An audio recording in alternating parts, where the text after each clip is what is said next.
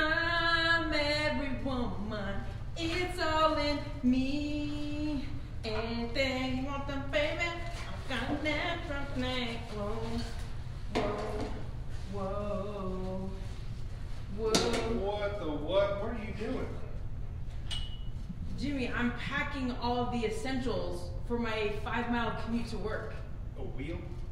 A whole wheel? Yeah, like what if I can't pump up my flat, so then I'll just put the new wheel on there? That's not how this works. There's an easier way to do this. Well, good thing we're going to talk about that on tonight's episode. Welcome to Learning with Alisha. My name's Alisha Zellner, and I'm the founder of Bike Ride with Black Lives. And for those of you who weren't with us last week or didn't join us for last season, I'd like to introduce you to Jimmy.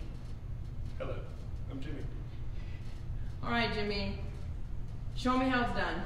All right, so there are multiple ways to carry the things you need for a bike ride. Whether it's a short ride or a long ride, a commute to work, a trip to the grocery store. Got a couple examples set up for you here. Not. You can use a backpack, and I'll show you a good example of a way to do that. So we're going to scoot that stuff away for now. Yeah, gotta go. I feel like I disappoint you all every time. You don't disappoint. So, a cycling-specific backpack.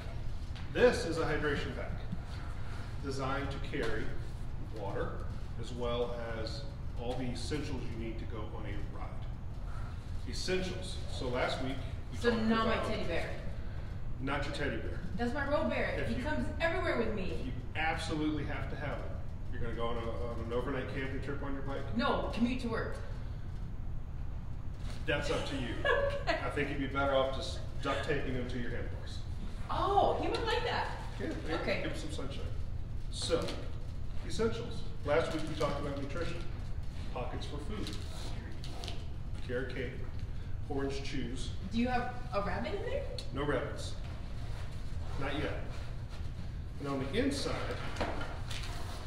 we carry quite a few things. A pump. Not the big pump. Not the big pump. This is still a big pump. It's designed to pump at what's called a plus size tank. CO2s, CO2 inflator, tire levers, in case you go flat. A few other goodies in here. So last season we briefly spoke about tubeless tires, Yes. flat tires, and how to change those. Some of those tools come back into play, but things you should always have with you. Kind of like having a spare tire and jack in your car. This is the spare tire and jack for your bike. Ah, I see where you're going with this. A little kit in case you actually do puncture a tubeless tire. If you've ever had a flat tire on your car, at the garage they tend to put a tire plug in. Same technology shrunk down for a bike. Oh. So if you do have a tubeless tire and you do puncture, you can actually get a little kit like this, plug it right out and keep riding. Not a dollar bill. Not a dollar bill. The dollar bill comes in for non-tubeless setups. That is a good thing to have. Food wrappers also work in place of a dollar bill. So if you were to get a cut in your sidewall, you could stuff that right behind the cut, put a tube in there, inflate it, and it'll hold. You wascally wabbit. Yeah. The other thing I carry, and this is typically for longer rides, not necessarily for a shorter commute, but a chain tool and a master link. So in the event that I break a chain, typically if there's a chain failure, you're only going to break one link. Cut it out, replace it with master link. And we're actually going to go into detail on this in a couple of weeks. So I'm not going to show you how to use those just yet. Okay. The big one I am going to show you, because it applies to everyone on a pretty regular basis, is the CO2. That's one we get a lot of questions on. Yep. How on earth do you use the CO2? Is it like helium? We don't take it that way. Okay. Law enforcement officer. Whoa. Roger that. All right. So we are going to zoom in real quick. Oh, super zoom feature. Super zoom.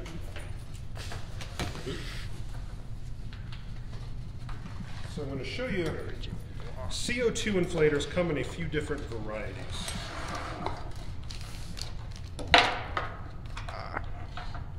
So, two options for you there. This is the Bontrager Air Rush that we sell here in the store. Very simple, very easy to use. Now the way this guy's designed, CO2, just a little compressed carbon dioxide, threads onto the bottom here. And what you want to do is thread this on all the way as far as it can go. And what that does is actually punctures the seal on the CO2. Yep, so that's what it looks like closed. If I were to unscrew this now, there'd be a big rush of air, then there would be a hole in the canister. So if before you go further, if I'm packing this with me, do I want to have it all the way screwed on while I'm just packed, or do I want to just have it lightly screwed on so it's not quite punctured until I need it? Lightly screwed on. Okay. Yeah. Yeah, ideally you want to carry a few of these with you. These are typically single use. You can get these in different sizes, the most common being the 16 gram like this. Other option being the 25 gram, which is larger. If you're doing a road tire, for example, the 25 would be more than enough, and you would definitely have air left over. If that's the case, that's fine. Just know that if you put that back in your seat pack or one of your bags, you run the risk of it leaking. Okay. So, not the end of the world, just when next time you need it, it may be empty. So, CO2's punctured. Assuming you've got your tire, your tube put back into your wheel. Press the valve, which if you recall is that little skinny metal valve. Just make sure that's unclipped. And the way the air rush valve works, put that on the tube and then you press. And that inflates your tube. Nice and quick. That was super fast. Yep. So if this was in your tire, that would be it. Done. So I could just pack this rather than the whole tire. So rather than a whole wheel, we've now inflated our tube and used the CO2. Traditionally, folks would use a pump. You think back 20 years, people would use a pump like this and sit on the side of the trail and pump away. This is absolutely still a good option. The nice thing about these is they're reusable. They don't go bad. Carry a pump on your bike, can't go wrong with it. Larger pumps like this, if you go mountain biking in the wilderness, also good for a little bit of self-defense if you need it. Oh, I could beat a bear? You could. Bear will beat you, but you can fight back. Okay, at least for a little while. For a little while. CO2s offer convenience. They're obviously a lot smaller, easier to carry. Just in the long run, you just need to make sure you have spare CO2 cartridges. Okay. So, very simple, very easy. So I'm assuming then too, we need to make sure that we have a spare tube, if we have tubes with us. What are the different ways that we can pack our tubes to take with us? So, over here, brought my own bike in to show you a few different ways to do that. That's one way right there. So that's our little keg bottle. Little Bontrager bottle fits in any water bottle cage. This carries my CO2 and a cartridge, 2 tire levers, a tube, and then the tool necessary to pull my through axles out of the bike. Oh. So that's everything I need to fix a flat on that bike if I have one. Awesome. So that's my quick and easy for this particular bike. Other options, seat packs like this allow you to carry the same things, but obviously give you a little bit more room. Seat bags come in different sizes, so you can go really small. Maybe you just want to carry an ID, a couple of coins, maybe just a cell phone. Snack? Carry a snack. You can go larger. This particular one inside has a small pump. Oh, that is tight. There's a difference. Okay. So, tire, tire levers, patch kit, and a multi-tool. Oh, this is tiny. Very tiny. But again, only for trailside repair. Okay. So you're not trying to, completely disassemble and overhaul your bike on the side of the road. This is for emergencies. It'd be like trying to tune up your car with the tire wrench out of the trunk. Okay. Not the best thing. Nope. So, never tried it. multi-tools, very compact, are designed to give you everything you need to fit 99% of the items on your bike. Everything on your bike is going to be metric, so multi-tools are going to be metric. 4, 5, and 6 millimeter Allen keys are really the essential ones. Every multi-tool that we sell, you go into any bike shop, is going to have that. With this, you could actually disassemble this bike with the exception of the chain and pulling the bearings out. I was like, where's my chain? Yeah. With the chain tool, yeah, you can strip this down to a frame pretty easily. Okay. But not the most practical thing. There are better tools for that. Okay. But if you're trailside and maybe you crash, your seat got twisted, handlebar got twisted, this allows you to make that adjustment and keep going. Keeps everything nice and small. Yep. And all of that fits right inside of the seat back. Awesome. And there's still room in here, so maybe you drove to the trailhead or carrying your wallet because you're going to stop for lunch. There's still room for that in here. Yep. So when I go for longer rides, which is how my bike is currently set up, I keep my flat repair gear in here. And in my larger bag, I carry my cell phone. I can fit a foot-long sub if need be. A burrito? A burrito, 2 burritos, quite a bit of stuff. And the bag itself is waterproof, so I don't have to worry about anything getting wet. You have more snacks. I've got a U-lock. The best and most efficient lock. So nice, small, compact U-lock if I need to stop someplace. Oh man. That's really nice. More snacks. Patch kits. So patch kits I tend to carry. I don't tend to patch my own tires, but I often come across people on the trail side That might need them. that often need Look them. at it. So you pack things to save other So, people. yeah. He's so nice. I try to be nice. Help people out, give them a patch kit, and spare CO2. More cartridges. And there's still plenty of room in here for more stuff. This is typically if I'm going to take off for a few hours, or if I know I'm going to stop at a store, I need to pick up a few things. Okay. If I run downtown to the spice shop, grab some hoodies, there's room in here, so I don't have to have bags hanging off my handlebar. All right. Yep.